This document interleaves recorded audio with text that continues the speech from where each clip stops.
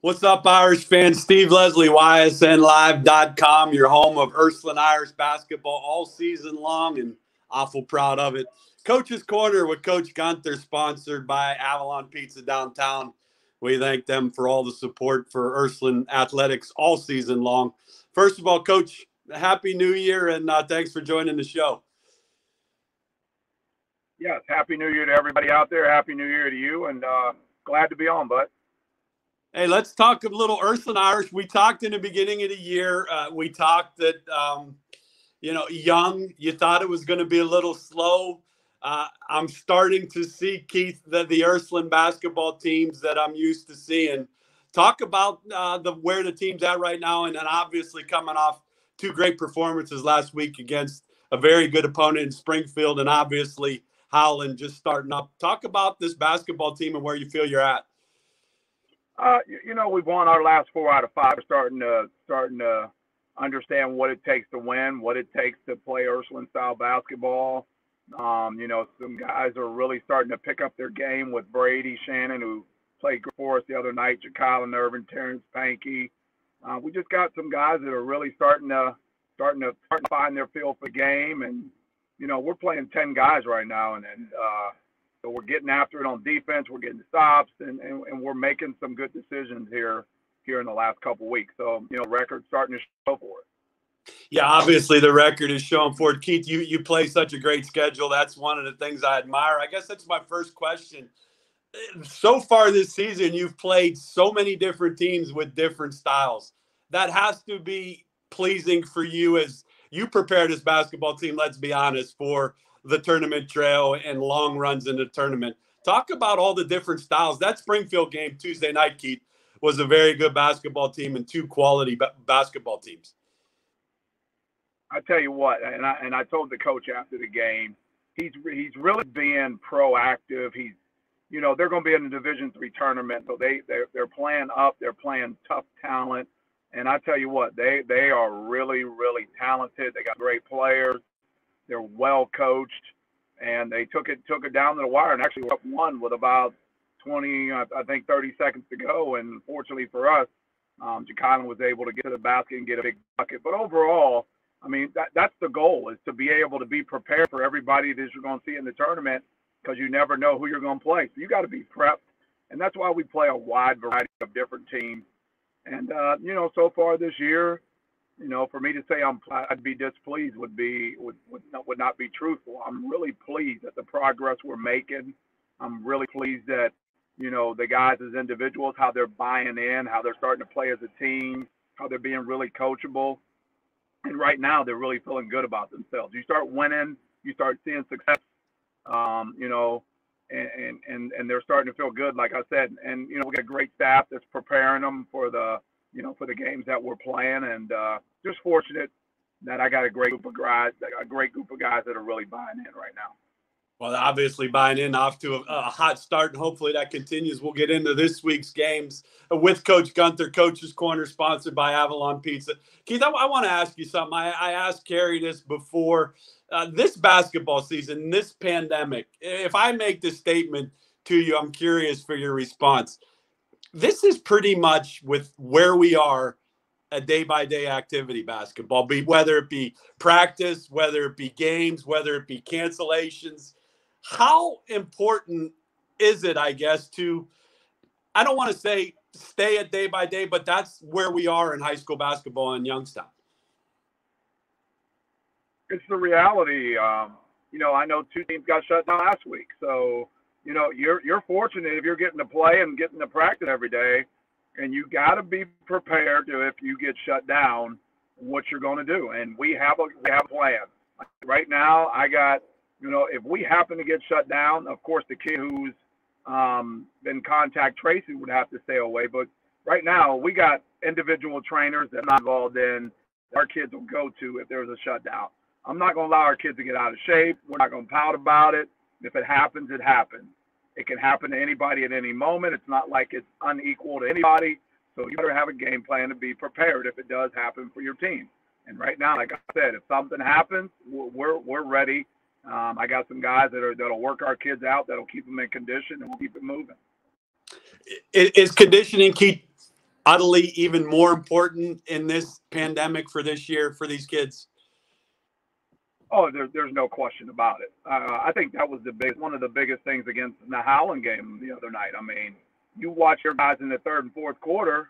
I mean, you got to remember those guys. That's their second game of the year. We got 9 games in, so our goal is second half is just get the game going up and down. And you could see, matter of fact, Masucci came over to me after he was kicking our behind. He had 14 out of 16. He looked over at me and said, "Coach, I'm dying." And I just got a smirk out of it. We laughed. I said, "Just keep working hard, kid." And they were struggling. They were dying, and that's just part of it. If you don't have condition, there's no way you can be good in the second half of a basketball game. So condition is key. Feel for the game is key. No matter what's going on, if your team's shut down, you got to find a way to keep those guys somehow working out. Even if they're just out dribbling a basketball, getting on the road running, they have to have a plan if something occurs with your team. Yeah, with Coach Gunther, Coach's Corner, sponsored by Avalon. Before we get into this week's opponents, we'll talk about that from a YSN standpoint. And Keith, even from my standpoint, when I hear you say you play 11 games, that makes me happy because kids are getting back to some normalcy. Kids are playing. From a YSN standpoint, we're proud of being able to get games out there for coaches, for yourselves, for families, for fans that can't get the basketball. How important is that for you as a coach? You've done this a long time. This is, a new thing. YSN. Me as a coach, I'll tell you what. Here's the issue: you can't scout. You can't get in the gym to see anybody. So props to you guys. I get to still scout. I get to watch the other teams. I mean, it's been absolutely wonderful. And the great thing is you can go back and you can find the games that were played earlier in the year. I mean, it's been absolutely wonderful me as a coach to be able to scout. As far as the parents, I think it's great. They still get to be involved for the kids, for the schools that allow the parents in, grandparents, sisters, brothers. You still get to see your family members or your friends play. All right, let's jump in. Ursuline Irish this week. Talk about your schedule and your opponents for the YSN Ursuline fans. Oh, man. So we're pumped. It's a big week for us. We got Harding on Tuesday. We got Mooney on Friday. We're not overlooking anybody. We haven't talked about Mooney. The only thing that we've talked about right now is Warren Harding. I watched them against Mentor last night. I watched them on Cheney on Friday. They were up 12 or up 11 with I think a minute and 45, minute 50 to go against Cheney. Tells you how talented they are. They haven't got a win yet, but they're a scary basketball team. Yeah, that's a good basketball team. And you've coached a long time. Those two rivalries, you don't need to even say anything about those two games. But I'm going to do it for you because I talked with Carrie. The friendship and the relationship that you and Carrie have, like you and I had at both schools, those are special games. Yeah, and Carrie, right. Talk about, and I'm going to throw this in because Harding's the same way. Talk about how special those games are as a head basketball coach. First of all, let me say this. The job that Carrie is doing right now, and I'm going to put it out there right now for the media and everybody else, Carrie Palermo should be up for Coach of the Year. For the way the job that he's doing over at Mooney and what he's done this season so far, he should be up for Coach of the Year. I'm not saying he's the only guy, but I'm saying he's the front runner right now. People need to really look at the job he's done over there, the job he's done the last few years, and what they're doing this year. Rivalry ride. When it comes to the rivalry, when you're playing teams like Harding and Mooney, the records you throw them out, it doesn't matter. There's no record. It doesn't matter because you know that both those schools are coming to play for 4 quarters or 5 if necessary and give everything they got to win those games. Because those are games that'll be talked about 15, 20 years from now. When those guys are out to dinner or they're sitting at a bar having a drink, they get to point the finger at each other and talk about, well, when we beat you this year, they beat us this year. I mean, I still talk about Harding games with Steve Arnold when Steve was the coach, that he beat me or we beat them. And, same thing with you guys. I mean, it's just rival. And the great thing, it's local rival. The bad part about the rival for this year that I will miss is for our Mooney game, you can't get in the gym. It's standing room only. The student sections are crazy. It's the most exciting atmosphere that any sports figure could be involved in besides Ohio State, Michigan, or besides Ohio State, Alabama on Monday night. So, you know what I mean? But it is. It's just a great atmosphere. It's fun for the community. It's fun for our local basketball. It's just a great atmosphere.